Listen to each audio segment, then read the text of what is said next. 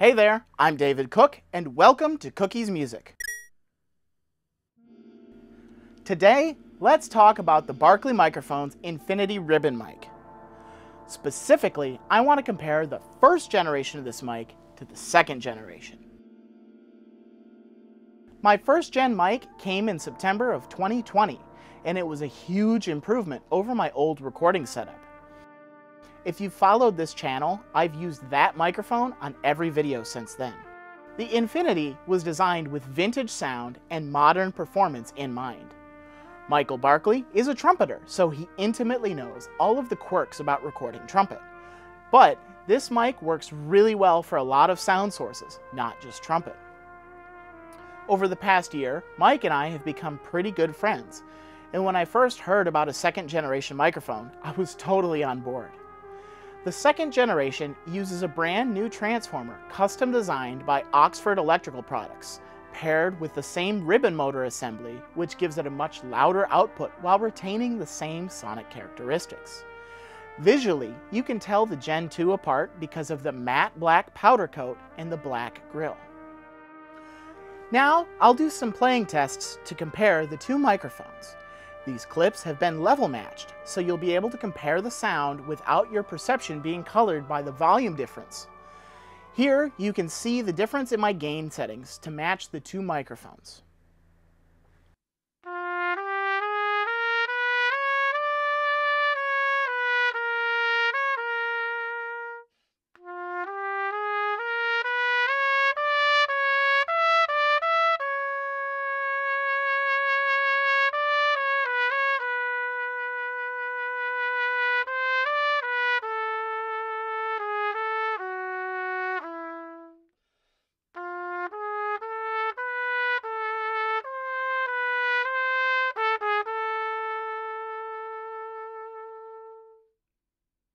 While my formal music education is almost exclusively in the orchestral idiom, I've found myself doing a lot of commercial playing and recording lately.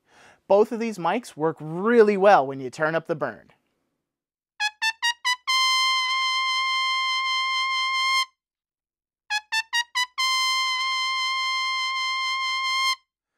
You might think of a ribbon microphone as fragile, and while the ribbon is quite sensitive to wind, it can hold up to a lot of sound. You're not going to shred this ribbon with just trumpet playing, as long as you remember not to use a harmon mute without proper precautions. With that in mind, I did enable my interface's 10 decibel pad in order to preserve my level matched gain for that last clip. While trumpet is a particularly loud instrument, Flugelhorn is not. And this is where that extra gain in the Gen 2 can really come in handy.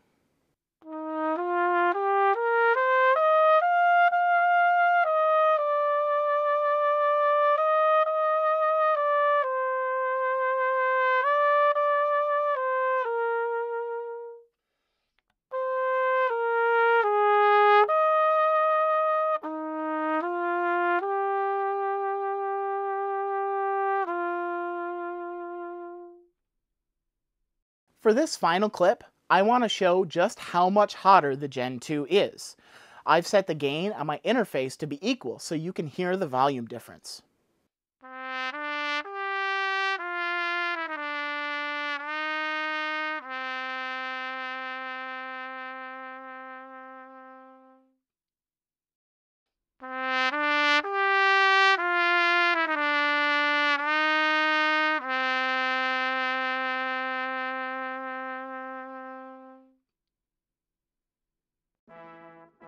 I can hear a very subtle difference between the two microphones, but I have to listen really carefully under the right circumstances to even hear them. Honestly, it's not even consistent which one I like more clip to clip. But I can say that both of these microphones will have a place in my studio, and that extra signal coming out of the Gen 2 is really handy. It'll give me more leeway when positioning the mic, and I don't have to drive my preamps as much.